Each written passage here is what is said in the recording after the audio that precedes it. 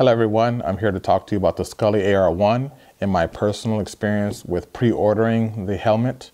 I first heard about the helmet in March 2015. I went to the website. This helmet was to feature a E-tint visor, which means that if you go into a tunnel, it would get lighter, and as you come out of the tunnel, it would automatically get darker. It was also supposed to have Bluetooth connectivity so that you can get your incoming calls, GPS, listen to music, and etc. It also had a rear-facing 180-degree wide-angle lens that was supposed to virtually eliminate blind spots and to increase safety. But the number one thing that caught my eye was that it featured a heads-up display.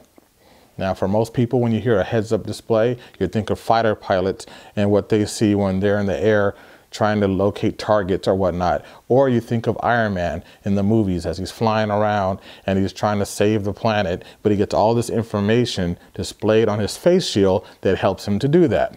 So you think, how cool is that? That I could have a motorcycle helmet riding around and I get all this information on my screen. So then in May of 2015, I finally got around to pre-ordering the helmet. And then in November, about 6 months later, they told me the helmets were going to start coming out and that at the latest it would be here in March. December of 2015, I got another email stating that the helmets were now pushed back to May of 2016. February of this year, 2016, I got an email that said they want me to confirm the size of the helmet and to confirm the shipping address because they were ready to send them out.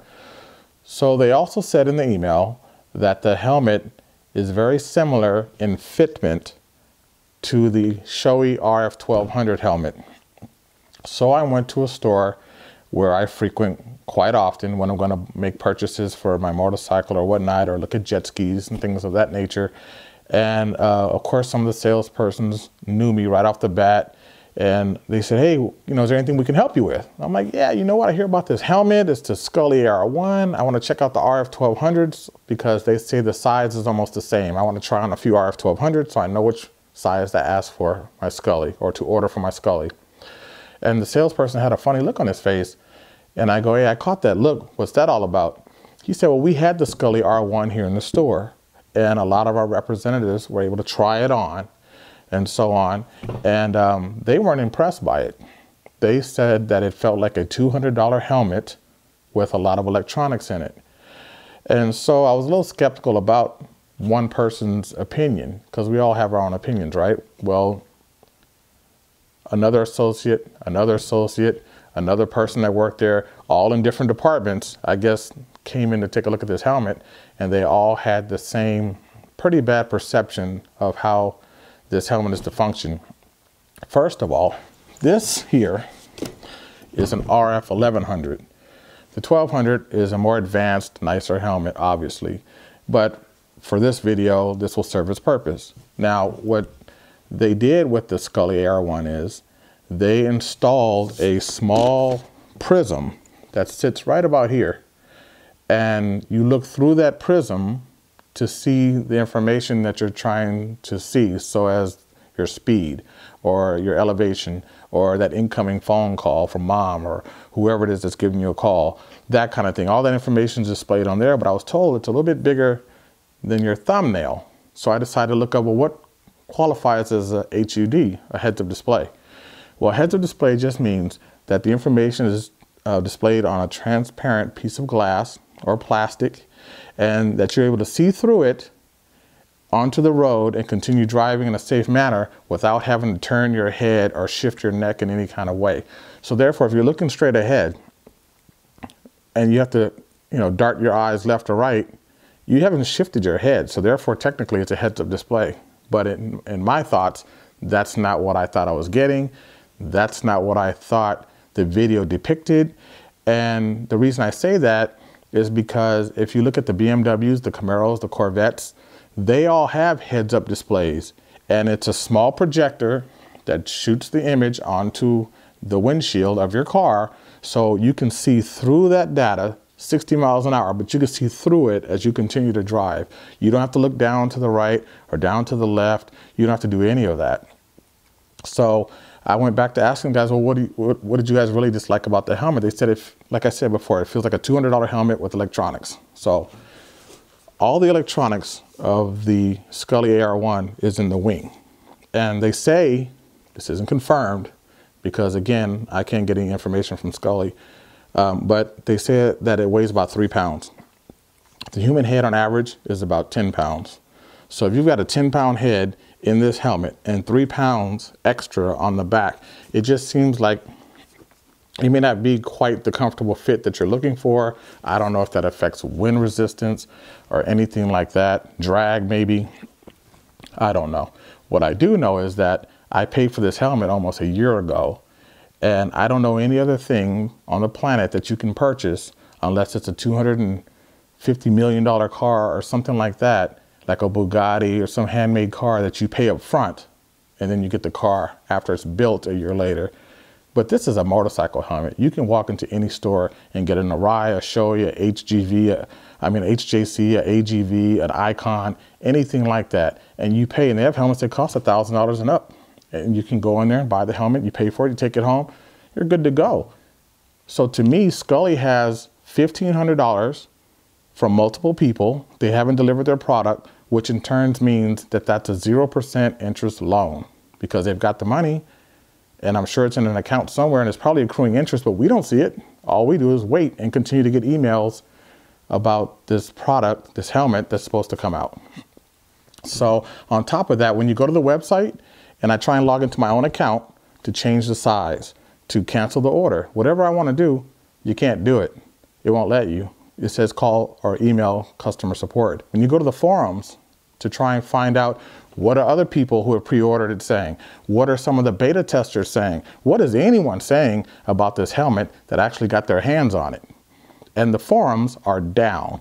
Supposedly they're down for owners only, to make it an owners only portal or something like that. And I know before in the forums, they were up at one time, and guys were asking, is it Snell approved? Is it DOT approved? Is it, did it pass this certification, that certification? I'm a computer technician who rides a motorcycle. So that's where I come into this. I'm in the technology, I ride, so a helmet that has all this technology was right up my alley. But in those forums, the guys were asking, is it Snell approved? And I remember them saying, Skully saying, no, it's not. And it is DOT approved and it's got some other certifications, but it's not the same thing. As a matter of fact, when I talked to the guys inside the store, they said if you take the helmet upside down and you were to kind of fold it in, it flexes really badly. This is the RF 1100 Shoei. I'm 6 feet 200 plus, and I mean, I could probably if I really wanted to, but it doesn't flex so easily. So then I was thinking, well, what if I cancel the order? Is there anything that's comparable to that kind of helmet, comparable to the AR1? And if you're looking for a solution that has all the electronics embedded into the helmet, where you won't see anything protruding, it's not a modular helmet, it's just a solid helmet, then that's what you're gonna wait for. If you don't mind having that little monitor or prism inside your helmet, about here, then you're fine with it. The people at the store were concerned because they said, what if you got into a really bad accident? Is that gonna snap off so that it doesn't protrude into your eye and, gouge your eye out or whatnot? They weren't too impressed with the way this thing was built or how much safety was put into it. So like I said, I decided to see what other alternatives there are to that helmet. You can get the RF 1200, which is probably what I'm going to do. Not sure yet. I'm going to talk with Skully. I'm going to get a hold of them. I will leave updates on this channel of what they say. Any emails or any information I get, I'll pass it along to you guys. But aside from that, if you go out and get an RF 1200 helmet and you put your own camera on here, this is a contour, but you can get a Garmin, a Sony, a GoPro and pop that on here. If you wanted to get the features of the Bluetooth, the GPS navigation and things like that, streaming music, FM, AM radio, something like that, you can get the Pack Talk, Chatterbox, something like that can go on here. Shoei actually makes a face shield called the CWR1. And what that does is it has the same feature as the E-tint in the AR1, meaning if you were to take this shield off and put that one on this helmet, if you go into a tunnel it will get lighter and turn clear so that you can see safely through the tunnel. And as soon as you come out of the tunnel, assuming that it's a bright sunny day, it will darken up. It darkens up pretty well. I've seen it. I'm probably going to get it and do a review on that here. But for now, I'm letting you know that if you pop that shield onto a new helmet, get your camera, get your Bluetooth. It's modular, means you had to put it together with components, but it basically does the same thing as the AR1. The only thing that it doesn't do or wouldn't do if you try to piece it together is you wouldn't have the rear facing camera, which Skully puts about right here, and it has a 180-degree wide angle lens, which they say will virtually eliminate blind spots for riders, which you know is important.